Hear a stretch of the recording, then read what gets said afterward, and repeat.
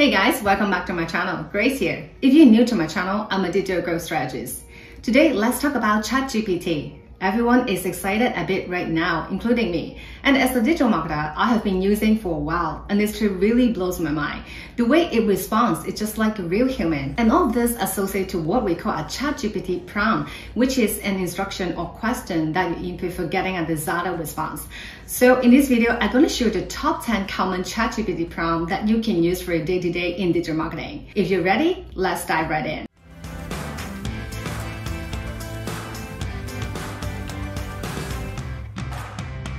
In case you don't know what is ChatGPT, you can think it like a human assistant. It takes your input like a question and generates human-like response, and that's it. And the current free version is based on the GPT 3.5 model, while the paid version ChatGPT Plus is based on the recently launched GPT-4 model. Before we talk about each prompt, you will need to first understand some basics about prompt engineering. And if you have used ChatGPT for a while, you probably have noticed the more context that you give to it, the more accurate response that you'll get. And this is what we call prompt engineering. To be specific, prompt engineering refers to the crafting of targeted and carefully designed instruction for language model like ChatGPT to generate a desired response.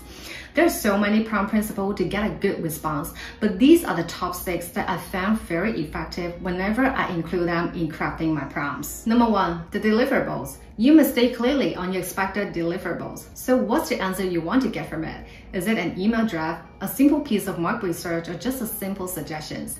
Number 2, objective. Include the objective for your ads. Encourage sign-up, include click rate.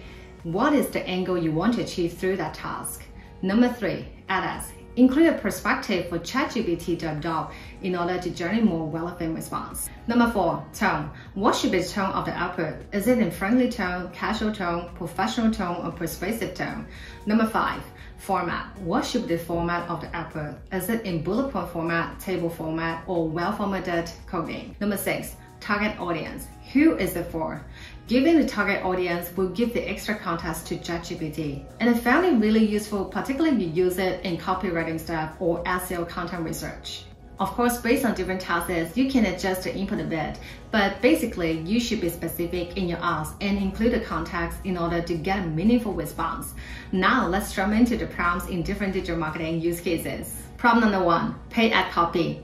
ChatGPT is so powerful in generating different ad copies ideas, and I found it really useful if you just want some quick ideas out of the box and to get ad variations. You can try this prompt. Asking for ad copy ideas based on your target keywords, the ad format, and the desired tone. The important thing here is to paste the landing page copy here so that you can make sure ChatGPT can generate output that really match your ad landing page. Well, you can see the response is pretty amazing, and you can review them and make adjustments before you really put them in your ad campaign. And a tip here is you can adjust slightly and just ask ChatGPT to give you some ideas for your ad headlines, description, marketing slogan, or creative tagline. Just be creative here, and you probably will get some surprising response from ChatGPT. Prompt number 2, keyword research. As a digital marketer, you will come across a lot of keyword research. Good news is ChatGPT can give you tons of keyword ideas to start with. Let's try this prompt. Just include the key topic and a target audience. With a simple command, you can instantly get a handy list of keywords to start with. Now, you can adjust it slightly to also get a list of thematic keywords, long-tail keywords, or relevant keywords just to further expand your keyword list. Currently, ChatGPT won't able to give you search volume data. What I would do is to put these keywords back to a keyword research tool in order to identify the potential for each keyword. Prompt number 3, SEO-Friendly blog outline. ChatGPT can increase your content creation productivity by 10 times in a minute. You can ask it to quickly generate a blog outline, and it saves you a lot of time structuring the article flow. You can try this prompt. Ask it to create an SEO-friendly blog outline about a certain topic. Remember to include your target audience and the goal of the blog in order to get a more accurate response. Now, you get a pre-designed structure of your blog, and you can make adjustments. And I also love how it also includes keywords to highlight for each section for SEO. You can even ask it to generate the whole blog draft. But to me, I found it may not be really useful if the blog really technical or cover really specific details. Prompt number 4, optimize SEO page title. ChatGPT can be very creative because basically its knowledge is built on a huge amount of data. and therefore it's very useful to optimize the SEO page title like this prompt. Ask it to give some page title ideas based on a copy. And one thing to note is ChatGPT 3.5 cannot access an URL. So what I would suggest is you paste the landing page content here for it to understand what the copy is about in order to grab some meaningful page title. And you know what? It usually takes me an hour to draft some good page titles. And now it takes me a few seconds. You can modify the prompt a bit by specifying your requirements, like any keywords must avoid or must include, or relevant keywords for it to brainstorm even more page title ideas. Prompt number 5, email subject lines. When it comes to email marketing, your email subjects will almost determine the success or failure of your email campaign. People will only open your email when it's click-worthy. And this is the prompt I have used a lot in generating different email subject lines. Again, put your email body copy to give more context to ChatGPT to draft more meaningful email subject lines.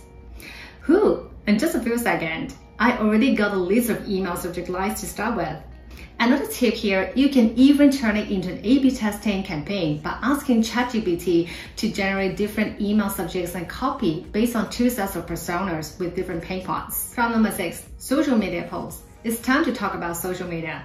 Rather just simply ask ChatGPT, draft me a social media post. You want to link it back with an action. So try this prompt framework. Specify your social platform, design the action, the tone, and your target audience. Also include the landing page copy to get a good response. This is so cool. It even includes emojis and hashtag that is ready to use. ChatGPT, you're really so considerate. Prompt number 7, persona research. I'm not saying you should skip your market research and just rely on ChatGPT to do it. But if you really want to get some inspiration to start with, surprisingly, ChatGPT also does a really good job by giving me some good response. And particularly, I found this super prompt for Makeup Box can use some good response. Now, let's try this example. Include the business nature and industry. And the most important thing here is to also ask ChatGPT to include the problem, the pain points, the jobs to be done, motivations, trigger, barriers, context for that persona. I'm really impressed by the output as it gives me some directions for drafting my marketing message. Now, the tip here is you need to be very cautious with this. I would still recommend you to talk with your target customer, try to validate them and refine your position statement, and not 100% rely on the ChatGPT output. Because at the end of the day, you are the one who understands your customer better than the chatbot does. Agree? Prompt number 8, landing page optimization. This is a little bit tricky because ChatGPT 3.5 cannot access a landing page URL. But what we could do is to ask it to provide what kind of content to include for conversion improvement. So let's see the example. Include your business, target audience, and the specific action to take. See, ChatGPT comes up with a list of actions and they're really awesome. Now the tip here is combine it with your competitor analysis and customer research results and to pick strategically on those that your audience really wants. Prompt number 9, product description for e-commerce. AI writing is not something new in e-commerce, and for some marketplace, they have been using it for a while to scale their SEO. And now with ChatGPT, it becomes even more accessible to everyone, and you should definitely use it to yield a better result in SEO and your shopping ads campaign. Now let's try this prompt. Include the basic product name, product type, the target audience, and very important is to ask ChatGPT to include a click-worthy product title, description, and product highlights for the desired action. You see, isn't it impressive?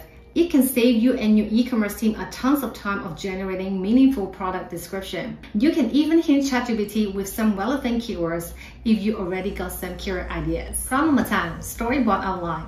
Occasionally, digital marketers like us will need to brainstorm creative ideas on video production for social media or product launches, or even YouTube video like what I'm shooting right now. And it usually takes us some time to research on the idea. Luckily, now we got ChatGPT to help on this. So let's try this prompt. Include your product, the target audience, and remember the more specific details to give about the business would be the better. You can see ChatGPT will give you the details and voiceover by each scene. Of course, you will need to adjust to suit your product and your brand tone or style, or if you really need a VO. You can also hint ChatGPT with the product features in order to get some more ideas. You can see, basically, you can ask ChatGPT for anything, and so the prompt list can be endless. Though, one one thing to keep in mind, you should have your own judgment to the ChatGPT output. Always do a fact check and make changes to the output to make it really accurate to your audience. Because at the end, we understand our brand, our customer better than ChatGPT. And also, we are digital marketers with critical thinking. If you found this video useful, please give me a thumbs up and make sure you subscribe to my channel to learn other digital growth strategies. Thanks for watching. I will see you in the next video.